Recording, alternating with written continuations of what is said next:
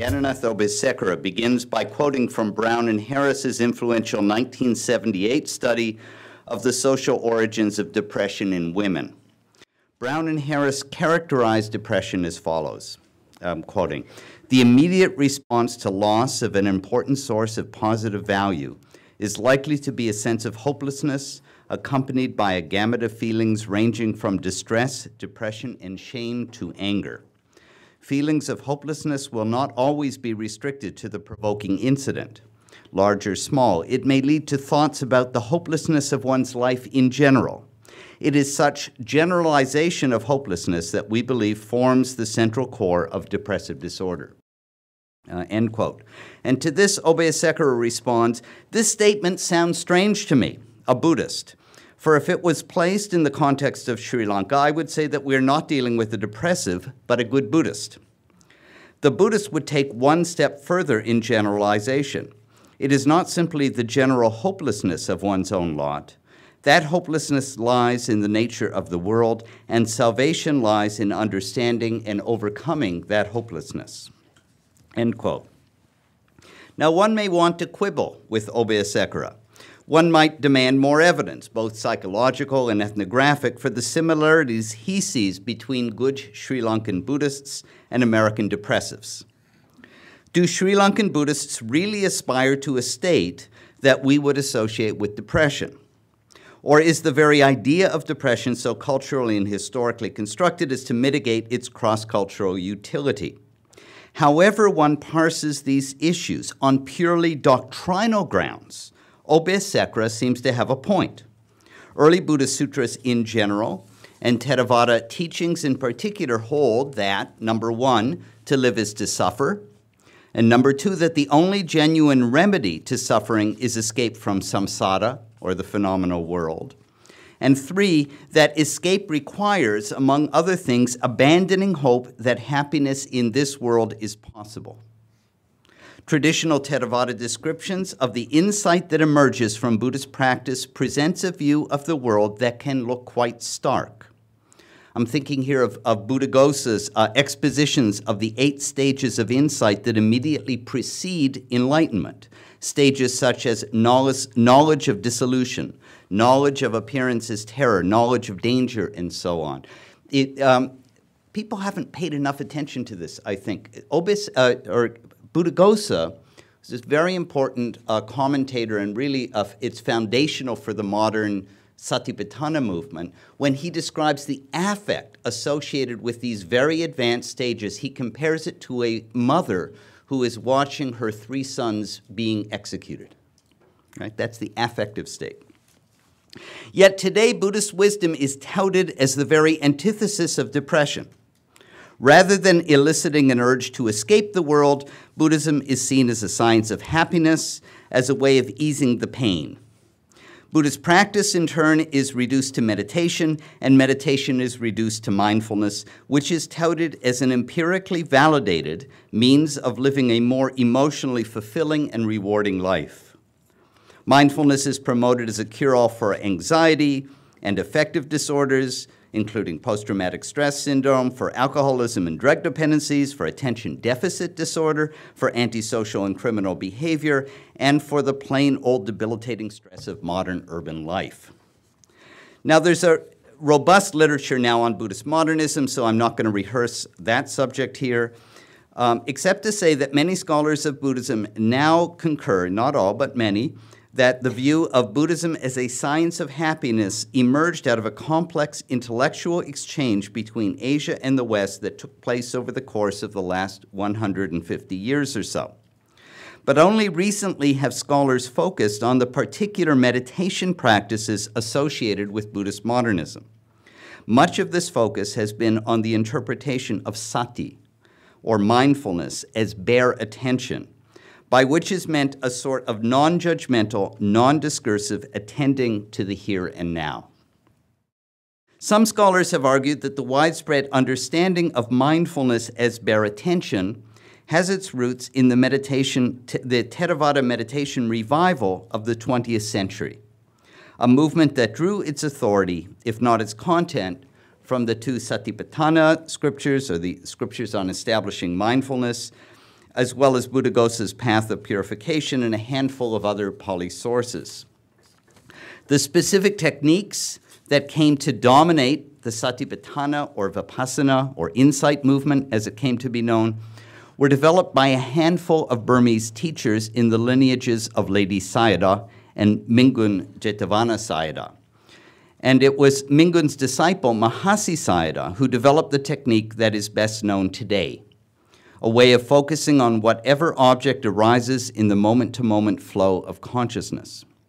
Mahasi designated this method, or designed this method, with laypersons in mind, including those with little or no prior exposure to Buddhist doctrine or liturgical practice. Perhaps most radical was Mahasi's claim that advanced skill in concentration, or shamatha, leading to states of trance, was not necessary to develop liberative insight. Instead, Mahasi placed emphasis on the notion of sati, understood as a lucid, non-reactive, non-judgmental awareness of whatever happens to be arising in the mind. One of Mahasi's most influential students, the German-born monk Nyanaponika Thera, coined the term bare attention for this mental faculty, and this rubric took hold through his popular 1954 book, The Heart of Buddhist Meditation. Western Buddhist enthusiasts may have a hard time appreciating just how radical Mahasi's method was in its own day. Designed to be accessible to laypersons, it did not require familiarity with Buddhist literature, most notably with abhidhamma. It did not require the renunciation of lay life, and it could be taught in a relatively short period of time in a retreat format. And all of this made it easy to export. It has been astonishingly influential not only in the Southeast Asian Theravada world, but also among Tibetan, Chinese, Korean, Japanese, and Vietnamese religious reformers. By the end of the 20th century, Mahasi's approach to mindfulness, understood in this way as bare attention, or living in the here and now, has emerged as one of the foundations of Buddhist modernism, an approach to Buddhism that cuts across geographical, cultural, sectarian, and social boundaries. As much has been written of late about this term sati, or the Sanskrit is smrti, I'm only going to touch upon it here. Smrti originally meant to remember, or to recollect, or to bear in mind.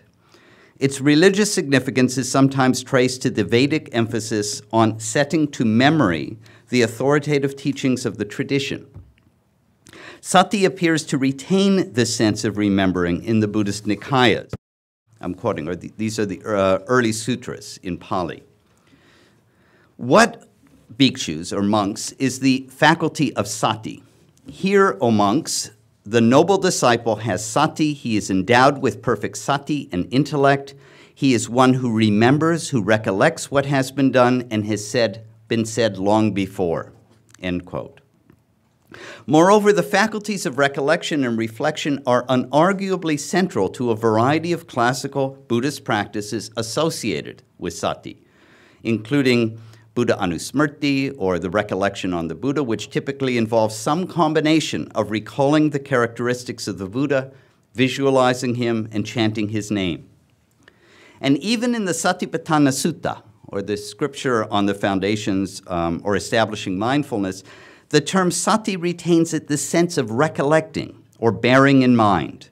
Specifically, it involves bearing in mind the virtuous dharmas so as to properly apprehend from moment to moment the true nature of phenomena. Or at least this is the explanation found in early Pali exegetical works such as the Milinda Panha and the commentaries of Buddhaghosa. The scholar Rupert Gethin has undertaken a careful analysis of such passages and notes that sati cannot refer to remembering in any simple sense of the word, since memories are, as Buddhists are quick to acknowledge, subject to distortion. Rather, sati should be understood, and here I'm quoting from Rupert, understood as what allows awareness of the full range and extent of the dhammas. The dhammas are just basically phenomena as they arise moment to moment to moment, what is actually there. Sati is an awareness of things in relation to things, and hence an awareness of their relative value. Applied to the foundations of mindfulness, presumably this means that sati is what causes the practitioner of yoga to remember that any feeling he may experience exists in relation to a whole variety or world of feelings that may be skillful or unskillful, with faults or faultless, relatively inferior or refined, dark or pure. That's end quote. In short, there's little bare about the faculty of sati, since it entails, among other things, the proper discrimination of the moral valence of phenomena as they arise. There are, in addition, philosophical objections to construing sati as bare attention. The popular understanding of bare attention presumes that it is possible to disaggregate pre-reflective sensations, or what contemporary philosophers might refer to as raw feels, or qualia, from perceptual experience writ large. In other words, there's an assumption that our recognition of and response to an object is logically and or temporally preceded by an unconstructed or pure impression of said object that can be rendered, at least with mental training, available to conscious experience. Mindfulness practice is then a means to quiet the ongoing chatter of the mind and to keep to the bare registering of the facts observed. That's a quote from Nyanaponika. Now, specifically, this notion of mindfulness as bare attention is tied to an epistemological model that Daniel Dennett calls the Cartesian theater, and Richard Rorty dubs the mirror of mind, wherein mind is understood as a kind of tabula rasa, or clear mirror that passively registers sensations prior to any recognition, judgment, or response. The notion of a conscious state devoid of conceptualization or discrimination is not unknown to Buddhist exegetes. Indeed, later Yogacara texts posit a state of non-conceptual cognition that operates by means of direct perception. And the imagery of the mirror is often used to illustrate the relationship between pure mind and defiled object. This state is sometimes understood as preceding or undergirding the arising of conceptualization, or as an advanced stage of attainment tantamount to awakening. But while the notion of non-conceptual cognition became important in some Yogacara systems, and not to mention Tibetan Dzogchen, it remains at odds with the Theravadan analysis of mind and perception. In Theravada abhidhamma, for those of you who don't know, Theravada is the sort of Buddhist world out of which Burma is part of the Theravada world, and this satipatthāna or mindfulness movement that I'm talking about really came out of Burma. So it's this kind of clash that I'm talking about here. In Theravada abhidhamma, or Theravadan philosophy, cognition is intentional in the Husserlian sense, insofar as consciousness and its object emerge codependently and are phenomenologically inextricable, which is to say the objects of experience emerge not upon some pre-existent tabula rasa, but rather within a cognitive matrix that includes affective and discursive dispositions occasioned by one's past activity. That's one's karma. The elimination of these attendant dispositions doesn't yield some non-conceptual awareness so much as the cessation of consciousness itself. And arguing along similar lines, Paul Griffiths suggests that the closest thing to a state of unconstructed or pure experience in classical Indian literature is Nirodha Samapatti, a state in which both objects and conscious experience cease altogether. It's a kind of vegetative coma. In such a framework, it seems misleading to construe any mode of attention or perception as bare. And in short, the psychological model behind Nyanapanika's understanding of sati as bare attention may owe more to internalist and empiricist epistemologies than it owes to early Buddhist or traditional Theravada formulations. Nyanaponika, by the way, was a student of phenomenology. He was a German student of phenomenology before he went off and became a Buddhist monk, which I find interesting. Now, given the ambiguities surrounding sati, or mindfulness, it's not surprising that the Mahasi method quickly came under fire from a number of quarters, including both Theravada traditionalists in Southeast Asia and practitioners and scholars in the West. Now, in brief, critics object to Mahasi's devaluation, number one, of concentration techniques leading to jhana, or absorption. Number two, to claims that practitioners of the Mahasi method are able to attain advanced states of the path in remarkably short periods of time. And three, the ethics of rendering sati as bare attention, which would seem to devalue or neglect the importance of ethical judgment. Now, in my own work on the roots of the Zen tradition in 8th century China, I found that certain early Zen teachers seemed to have turned away from the traditional forms of meditation that were current in their day, repentance practices, meditations on corpses and on the impurity of the body, and so on. And in favor, they instructed their disciples to simply set aside all distinctions and conceptualizations and allow the mind to come to rest in the flow of the here and now. In other words, they were coming up with something that is remarkably similar, at least on the surface, to the modern Burmese approach to sati. It may not be a coincidence that the teachers who advocated this new style of practice were also those who had garnered a sizable lay audience, an audience that had little interest in monastic renunciation and little background in Buddhist doctrine. So these early Zen techniques, which were known by terms such as viewing the mind, or discerning mind, or reflecting without an object, they were, like bare attention, seen as direct approaches that circumvented the need for traditional dhyanic or meditative attainments, or for mastery of scripture and doctrine, and for proficiency in monastic ritual. In brief, this early Zen technique revolved around a seemingly simple figure ground shift, wherein attention is shifted away from the objects of any kind toward the abiding luminosity of mind or awareness itself. The early Zen reformers, like the Burmese reformers of the last century, were popularizers. They touted a method that was simple, promised quick results, and could be cultivated by anyone in a short period of time.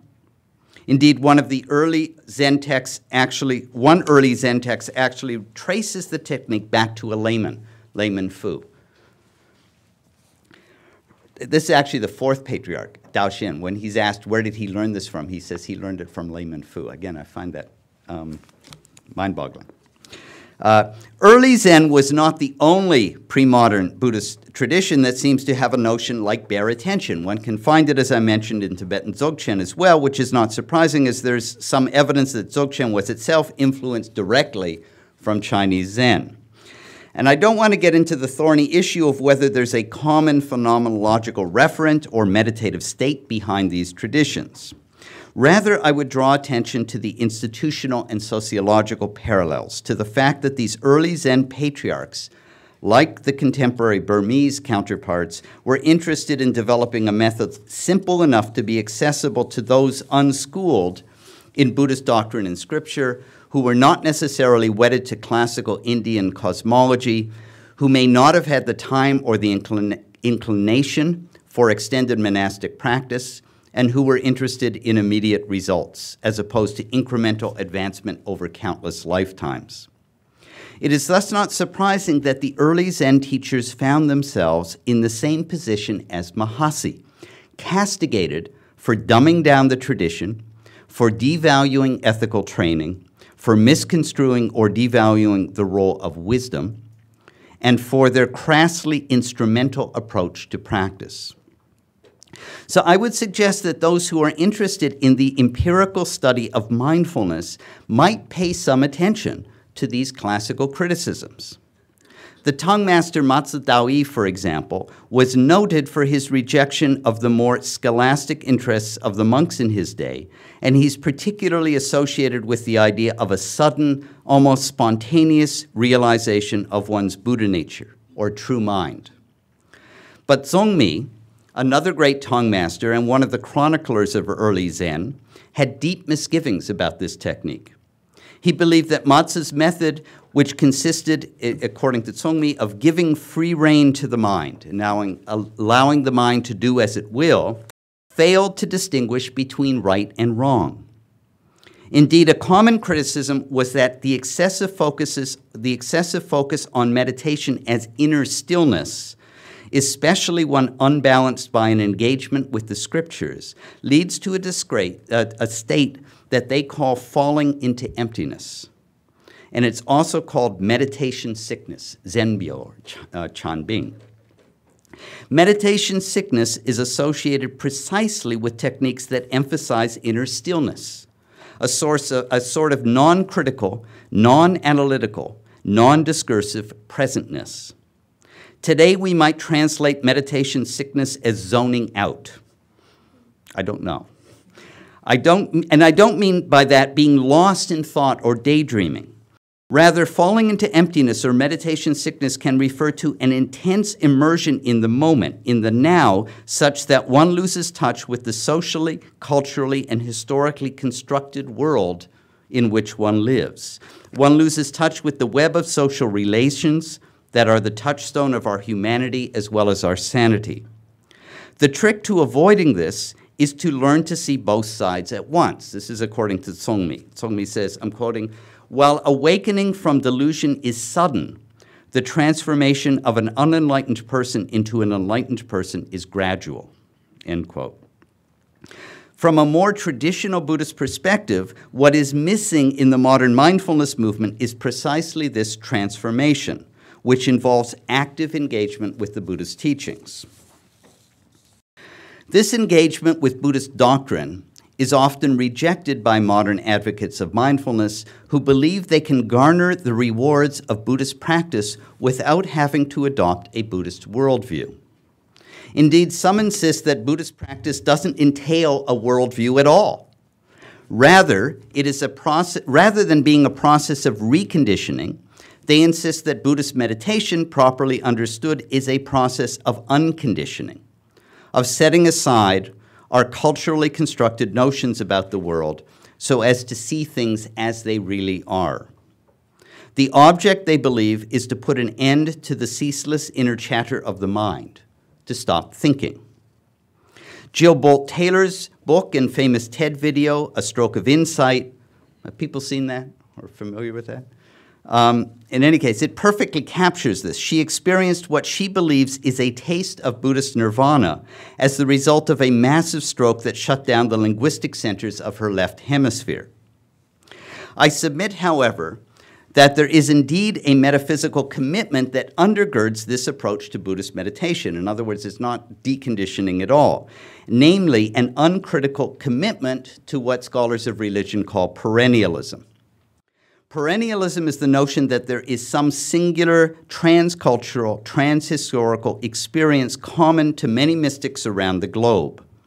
This experience is, in itself, unconstructed. That is, it is free of local cultural, linguistic, or social inflections, although such inflections invariably color any descriptions or analyses of such a state. More specifically, mindfulness is associated, I believe, with a specific model of perennialism, sometimes called the filter theory.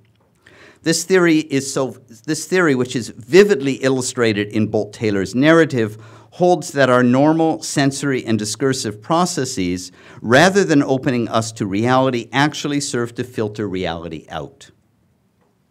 Kamalashila, who was a great Indian master, in his critique of the northern Zen master Hushang Mohoyen in the 8th century, pointed out that there is a particular place, a kind of hell, for heterodox yogis who erroneously believe that the goal of meditation is not thinking. And it is the realm of beings without minds, who after death spend 500 eons as mindless zombies. Just as there are a set of metaphysical commitments that undergird the modern mindfulness movement, there are also ethical and political commitments. The problem is that, in America at least, these commitments so resemble those of mainstream consumer culture that they go largely unspoken. Note that, in the early period at least, the Buddhist institution embodied a critique of mainstream social and cultural values. It held that liberation was not possible without a radical change in the way one lived. It enjoined renunciation, or monasticism, opting out of family ties and worldly pursuits, and opting into an alternative, communal, celibate, and highly regulated lifestyle. Modern teachers of mindfulness rarely make such demands of their students. The liberative, or if you will, therapeutic benefits do not require dramatic changes in the way one lives. Rather than enjoining renunciation of carnal and sensual pleasure, mindfulness is touted as a way to more fulfilling sensual experiences. Rather than enjoining turning away from mainstream American culture, mindfulness is seen as a way to better cope with it. There may be no better exemplar of this ethically dubious and politically reactionary stance than Tricycle magazine, with its advertisements for expensive meditation gear, for dharmic dating services, dharmic dentists and accountants, and its implicit authorization of the entrepreneurial and commercial activities of countless Dharma centers and self-styled Buddhist masters. The packaging of mindfulness in programs such as MBSR is, I would suggest, a variant of the same theme. Could it be that this socially conservative ideology is tied to the particular ideological strand in modern Buddhism that I am identifying with perennialism? Arguments to this effect, or to similar effect, have been made by, among others, Hannah Arendt and Emmanuel Levinas, but perhaps most relevant is the so-called critical Buddhism movement of Japan in the 1990s.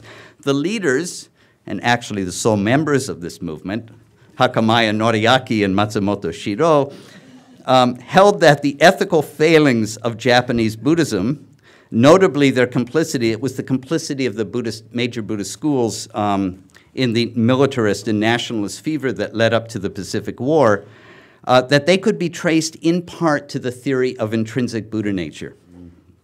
Their argument, in short, is that the East Asian Buddhist tradition largely abandoned the more analytical and critical dimensions of Indian Mahayana, aligning itself instead with Buddha nature doctrine, and this led to a kind of ethical, social, and political passivity. Now, this is not the place to weigh in on this issue, except to note that this critique, too, emerges from within the Buddhist tradition, not from without. To conclude, it is my impression that many of the psychologists, cognitive scientists, and sociologists doing research on Burmese-style meditation practice seem to assume that the psychological benefits of such practice is borne out by centuries of Buddhist experience. But such simply is not the case. To the extent that the modern approach to mindfulness can be found in pre-modern Asia, it seems to have been a minority position that was often met with criticism from more traditional quarters. The nature of the criticism warrants our attention, as it parallels criticism directed against Mahasi's technique in modern Southeast Asia. Thus, we hear the charge that such practices emphasize momentary states rather than long-term transformation, that they do not yield the benefits that are claimed on their behalf, that they are more Hindu than Buddhist, and that the overriding emphasis on inner stillness, in the absence of critical intellectual engagement with the teachings, can lead to what the Zen tradition has called meditation sickness, a paralyzing state of introversion or self-absorption. To be clear, I'm not claiming that mindfulness does not have therapeutic value. I'm perfectly aware of the growing body of data that suggests it does. But my own experience among long-term meditators in Asian monastic settings, as well as in American practice centers, leads me to be somewhat skeptical. And I sometimes wonder if researchers in this area are asking the right questions of the right people. It's not just that advanced meditation practitioners in more traditional Asian settings may not exhibit the kinds of behavior that we associate with mental health.